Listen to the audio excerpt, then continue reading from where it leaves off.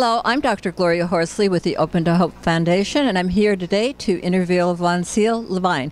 Vonceil's from Florida, and she works with a hospice, right, Vonceil? Yes, I do. I work with Haven Hospice in Gainesville, Florida. If you're going to be sensitive to the cultural needs of an African-American individual, you have to first be able to be open and available and to understand that in the context, they do a lot of things from the family base and from the community where they come from. So you may have to take the services to them as opposed to having the expectation that they're going to come in for services, because historically the trust issues are still there. And so you will want to be able to have as many people that look like them to be able to provide that support and go into their communities.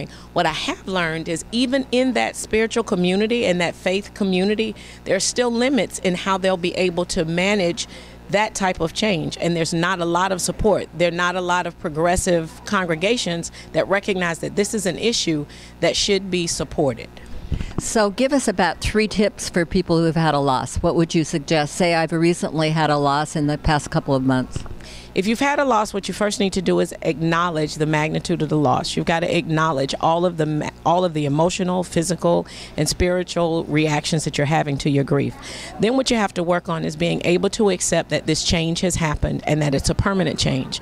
And from the change happening, how can I adjust my life now to these new things that are happening? And there's so much that'll be going on. So any effort, please know that it has taken a lot of courage to take the risk to re-engage and to be able to heal. Well, thank you, Vonceil. That's wonderful. And thanks for watching this video today.